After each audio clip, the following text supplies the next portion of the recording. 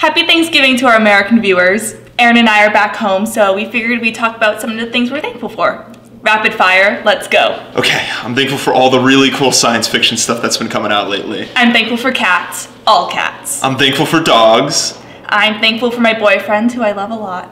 I'm thankful for my cousin Millie, who's become one of my best friends. I'm thankful for my cousin Aaron for the same reasons. What are you guys doing? We're just making like a record of things we're thankful for. Oh, that's nice. Do you want to join us? Sure. So what are some things you're thankful for, Leigh? I'm thankful for Kappa Tau. We did really well with our last fundraiser. That's great.